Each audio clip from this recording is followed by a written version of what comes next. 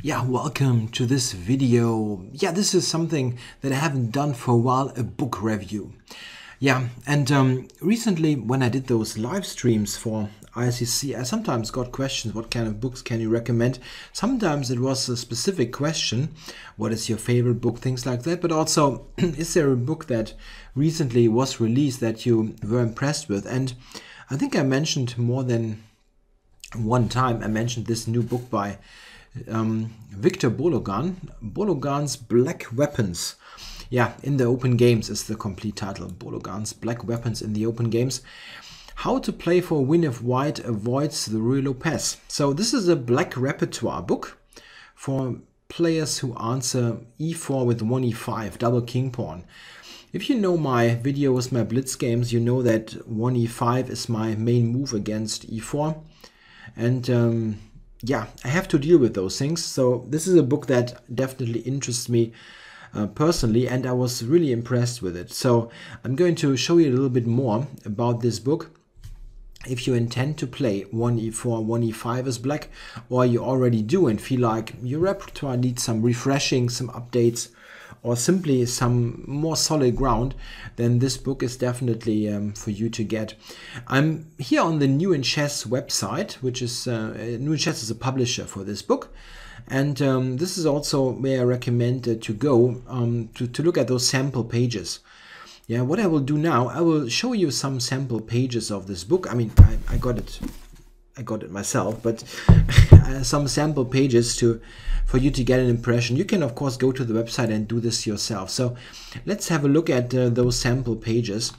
The sample pages are the contents, and I will show you some things later, and I also give you an overview about the repertoire presented when we actually will put up a chessboard, and I will show you some lines. But it is a very comprehensive overview. If you look at the page count, 300, 380, 400, 400 something, and it ends with 500 something pages. So it's a 500 page thick book. It's really quite massive, this book. Yeah, and it's really nicely done. Why is it such a massive book? The reason is that Bologan didn't present just one line against every main system, but more often than not, he presents 2 or even 3 options for black. And this is, I think, a good thing, because it's not like every option is the right one for every occasion or for every player. Sometimes you rather prefer a somewhat calm game, sometimes you want to sharpen it up, or sometimes you really want to avoid any theoretical workload. And he tries to do that for every variation. The book also contains something that I really like.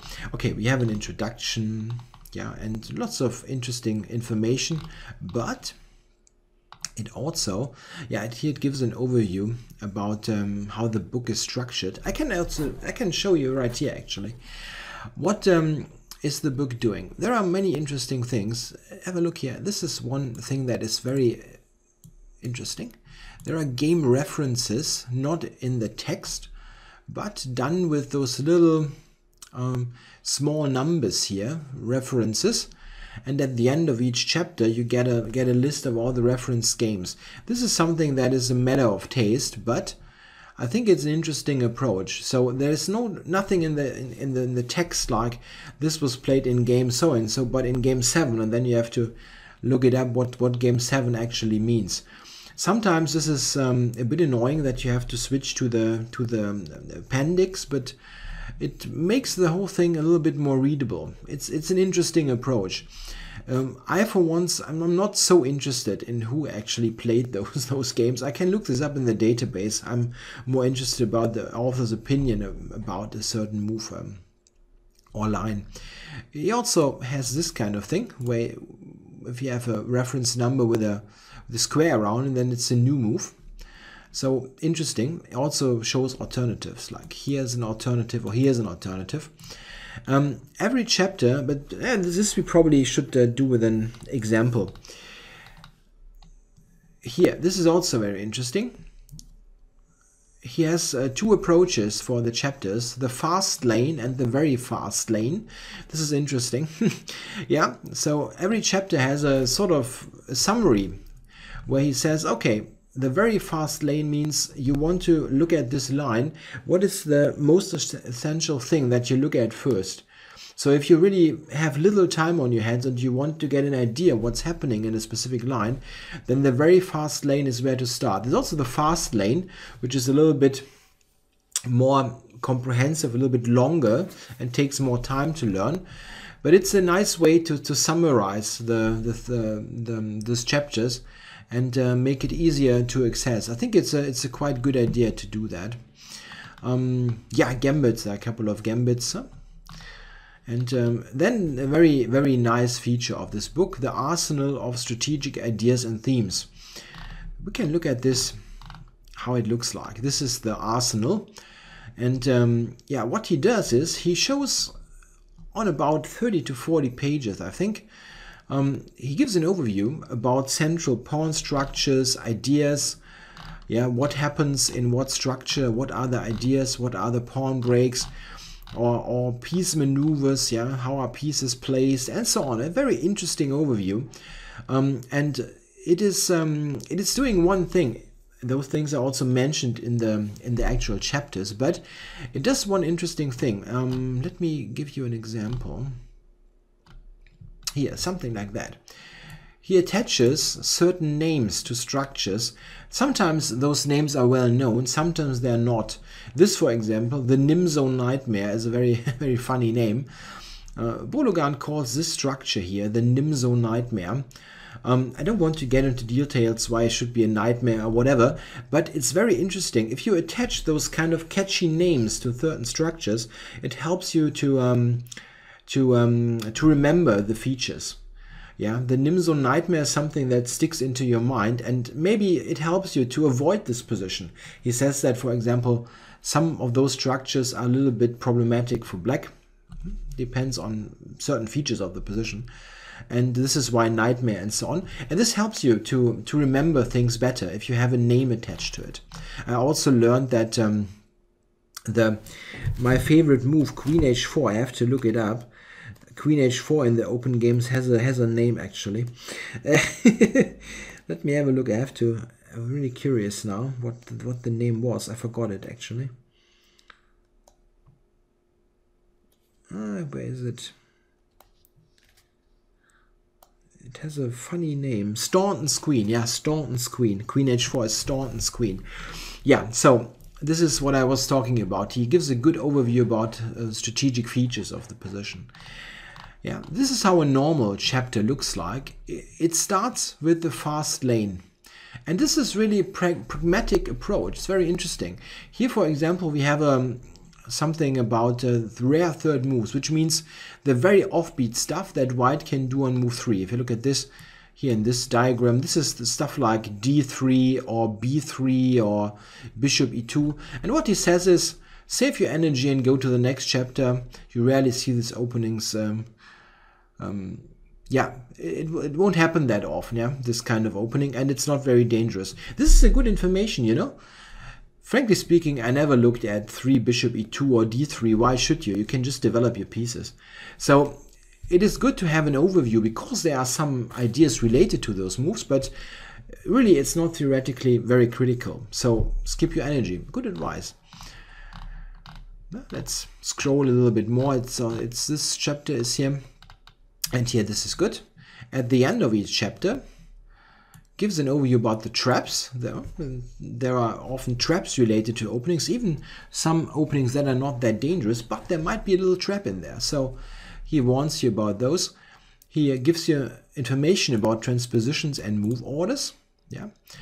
Here it's not that tricky, but sometimes move order is important. In e4, e5 openings, there are some move order issues, not that much as in close games, but some move order problems are definitely yeah, to be avoided. And here, key ideas to remember. The f7, f5, leave a Melaniuk's break, line b2. I don't even know what that is. So maybe I can learn something here. Malanyuk's break, what is this? I think it's a5, a4 against b3 here in this structure. Yeah, so this is the kind of structure that this book has. Also note how beautifully it is done here, this kind of markers for the pieces. I think it's really a nicely layouted book. It really looks nice. It's a very yeah, very solid production values, let's say. This is the Ponciani opening, right, that we got here. Yeah, this is how this this book looks. And yeah, oh here, here's the fast lane. Line A to B is one of the refutations of the Harwitz attack. Yeah, the Harwitz attack is bishop b5 in the Ponciani. Line B to B offers black a chance to outplay white. Okay, so this is a very brief, yeah, summary what happens in the upcoming chapters, and he shows what lines are the most important to know. That's really good. Yeah, I really like this approach. To be honest, when I'm working on my book still, and I'm in the process of finishing it, my own book, and I had a similar idea. I didn't call it the fast lane and so on, but what I'm doing is I'm writing a chapter introduction for everything, where I will briefly try to summarize what lines, yeah, how much effort do you have to invest to learn specific lines. And I often also give two possibilities: one that is easier to learn, one is a bit more little bit more work to learn. So I have a similar idea, but it is done very nicely here with this fast lane, very fast lane approach. So this is how this book, yeah, looks like. It's it feels like, yeah, so something of value, very nice. Okay, I will also give you an overview about some of the lines that are presented, and of course I need a chessboard for that, so just bear with me while I put up a board. So we got a board now, so I can give you an overview about the presented repertoire. Yeah, as mentioned, it is not the case that he only gives one line against each white option, but rather, yeah, a selection of ideas and lines to choose from. It's a really big book, so I'm not going to go through everything. The video should be, yeah, not like an hour or 2 hours long. If we start with the rare stuff, yeah, in the very rare lines, this is all fairly standard. He gives, if we start, there is a center game, this kind of thing. Here he gives both bishop b4. I mean, we start with this. This is kind of normal. He gives both this move and bishop e7. They're both fine, and it's a nice selection to have here. The Danish gambit, interesting. We go back here. The Danish gambit, which is this. Here he gives two lines, very good that he mentions two lines, because the main line is d5, the declined, and this often leads to this kind of position, which is surprisingly difficult for black to win. It's a long endgame line, which he also gives, leading to equal play, but it's very difficult to win this. However, if you want to play for a win, he gives queen e7, which is a very good move actually. It wins the e4 pawn. And it looks a little bit strange, but it is strong. It wins this pawn for very little compensation. I actually think that this move order here with d4, c3 is incorrect. Black is a pawn up here for basically nothing. Queen e7 is very strong, but he gives d5 as a solid alternative, because you have to know it in a way anyway, because, oops, not this. There is this move order, after which d5 is, well, very valid, and here queen e7 does not make much sense. So this is why d5 is an extra option given. Yeah, there is the bishop's opening with bishop c4, after which knight f6 is played, and yeah, we have transpositions to this, of course, which maybe is more likely or should be classified as a Vienna game. He gives this line and also knight c6, intending knight a5. So there's a huge variety of lines to choose from according to your taste and your idea for this game, let's say. Sometimes you want to be a little bit sharper, sometimes a little bit more solid. Here also, this is nice. He gives both this, which is the total main line, and also knight c6. quite interesting that both is mentioned. There are some subtle differences here regards to various setups. For example, if white plays g3, this kind of quiet setup, here black has additional options with f5 or h5. No, not this one. That looks strange. h5. f5, however, is his main idea to play here. And also, if white intends to play the Vienna with f4, then here you have additional very aggressive options, which he also discusses. So in the rare lines, there's this really nice overview of lines. Okay, let's go back. The King's Gambit. Yeah, the King's Gambit. He has 2 lines against the King's Gambit. And this is really, really important, because the King's Gambit is a relatively rare opening. I have gotten it on the board once in 10 years of King's Gambit. 10 years of e4, e5 is black. And if you learn a super sharp line, you never get it on the board, and then when you get it, you have forgotten it. So he gives a relatively low maintenance line and a sharp line. This, of course, is the sharp line, and this is also probably the best line against the King's Gambit.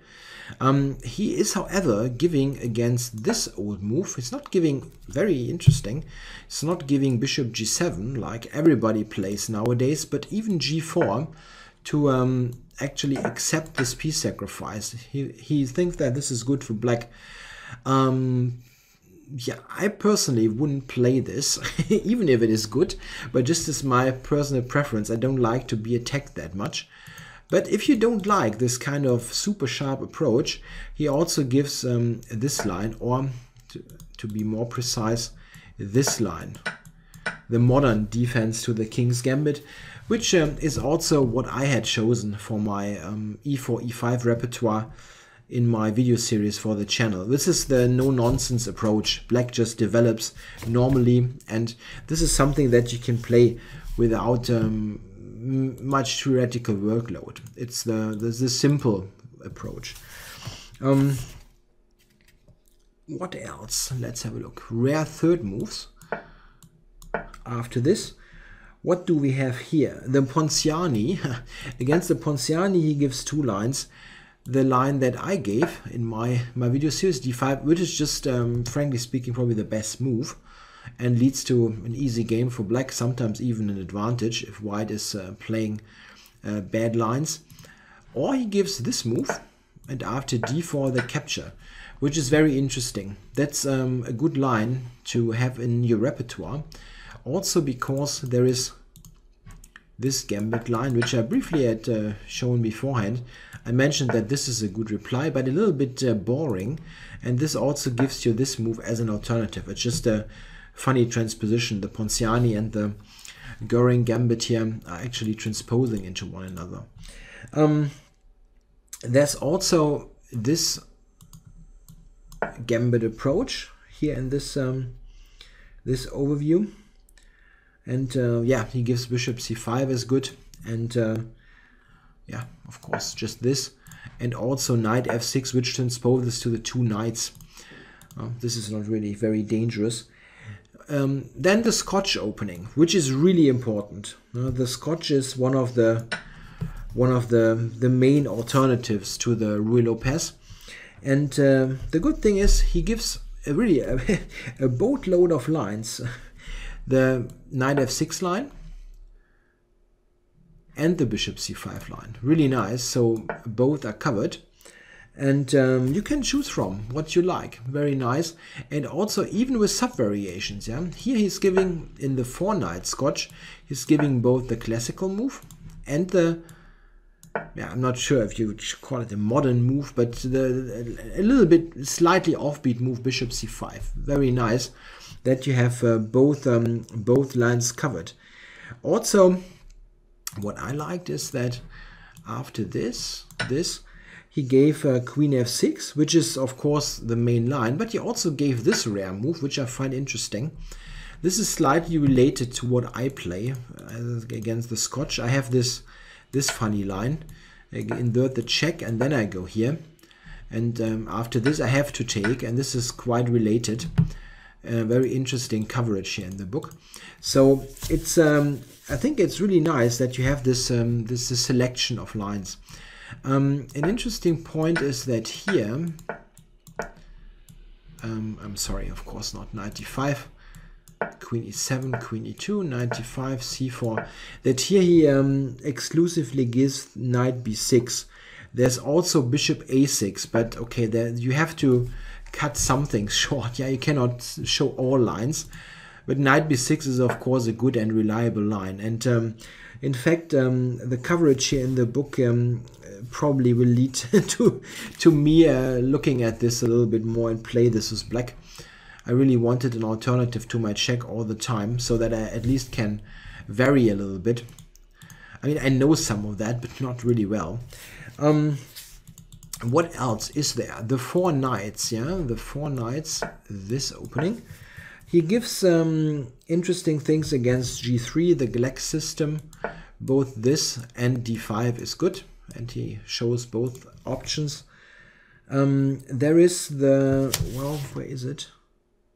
Yeah, the Spanish 4 knights. Yeah, this is a slightly annoying opening as black if you want to play for a win, because there are many very drawish lines. Knight d4, for example, is a theoretically recommended move, but it has one drawback. White can play this, which leads to a totally dull position. Yeah, there is this kind of thing happening, where at the end, well, where all knights are traded and it's very symmetrical and boring. And yeah, this is very good about this book. He's very practical and says, okay, you know, this is good, knight d4, but it's only really good if you want to play for win. Well, knight d4 has a drawback. If white just wants a draw, he can get it with knight takes d4 with good play. And he presents an alternative that you can play if you really want to win. And this is bishop d6. Looks a little bit strange, I know, but this is in effect a good move. Black wants to castle. Yeah, I give you an example. Something like that is black's idea, and then back to f8. This happens quite often in their open games, this idea, but the bishop is normally coming from c5 or from e7. Bishop d6 is a totally respectable line. I know it looks kind of strange, but it's not that bad. I have played it myself already in cases where I wanted to play for a win. But if this looks too weird to you, he gives bishop b4 as an alternative to play in a more harmonious fashion maybe. This is also a little bit dull, but okay, for the people who want to get a fight, bishop d6 is the better move. Yeah, a big part of the book, of course, is bishop c4, the Italian game, and he gives both knight f6 and bishop c5, and this is really great because bishop c5 and knight f6 are really somewhat different in regards to various things. For example, after bishop c5, white has the Evans gambit. Not everybody's cup of tea to be confronted with this gambit, but he also has some relatively dull lines like this, where it is not that easy to play for a win. He covers all that, and black is totally fine. Sometimes it's a little bit boring. And frankly speaking, I also find some lines of the Italian game rather boring, like this with d3, where white very often goes for trades and so on. And this is nice that he also covers knight f6, because this is just more aggressive. It puts a question to the e4 pawn immediately. And, well, white has to react to that. He cannot play c3, d4 here anymore. He either has to play d3 now to cover the pawn, accept equality, like with this, or knight g5, which leads to gambit play. Here he gives the main line, which is the most reliable one. And I think this is the first coverage of this gambit lines for a long time on a decent level. I mean, there was some book some years ago about this line, but I mean, if the books are like 8 years old, 10 years old, they are mostly not engine checked. And this is, of course, very valuable nowadays, that these modern books that are done in a decent way, they are all checked with computers. So especially in sharp positions, you can be much more confident that this is tactically sound. So very nice overview here. He also gives, after d3, there's of course the transposition to the Italian, which, as mentioned, a little bit dull but very solid.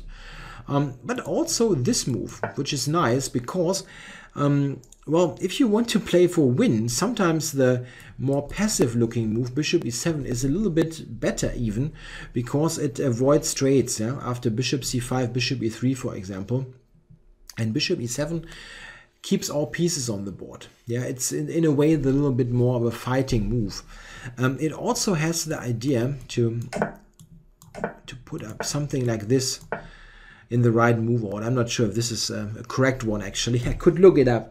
But this is a totally different approach to the bishop c5 Italian game. Yeah, so that both options here are covered is very nice. There's also good coverage about those wacky gambit lines that there are. Yeah? This, for example, is totally fine for black, but you have to know what you're doing. He gives interesting things in the Evans gambit, by the way, which I never knew even existed. He gives this, for example, bishop a5. And let me look at. I have to look this up because I really never saw this before. Let me look. Against d4, I think. Let me check this. This is really funny. What is he giving? Isn't this b5? Yes, he gives b5. Yeah? What a crazy move! But it seems to be okay. The Baxter variation. Yeah, there are so many forgotten lines in the idea is that after this you will take on d4 with the knight, and you had to somehow misplace this bishop first. Yeah, I think because of bishop f7. Yeah, if you play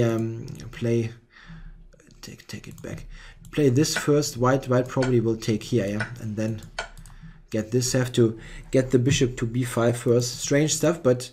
Well, it's really a funny thing. If you look at very old lines, this is probably from 1800 something. Sometimes you can dig out all those old lines, check them with modern technology, and they are quite often quite okay. You only have to refresh it, yeah, get some new ideas and support some of those old things with new ideas and analysis. Yeah, a really great book. If you are looking for something about e4, e5 as black, this is the book to get. There are some other decent books for black repertoire if white avoids Ruy Lopez, but I think this is really the best one out there. And the really big advantage of this book compared to other e4, e5 repertoire books, there's no Ruy Lopez in there. It's just everything else. A big advantage is that you very often get 2 or 3 options to choose from, and this is, I think, very valuable. Sometimes an opening book gives you just one specific line, and if you happen to dislike it, well, then you're basically, yeah. Then you need to look for something else. Get another book, analyze yourself. And here, at least, I mean, if you don't like, let's say, if he presents 2 or 3 options and you don't like any of those, then you probably should reconsider if this opening is for you, because then it's probably a case that you don't like the general structure or whatever. So there should be something in there for everyone. And it's a good, let's say, compromise between being comprehensive, and show everything and don't go into too much detail. It should be a good middle of the road approach. You don't need 3,000 pages of opening theory. You really don't. It's just something to find the good balance, between being complete and show what you need to know. And especially this fast lane approaches this is very nice. I hope you enjoyed this overview. A really nice book. I will do some more opening reviews in the next couple of days, 1 or 2 at least, because there are some books that I really liked recently. And around Christmas time, maybe you still want to get yourself a present or someone else. So some book recommendation might come in handy.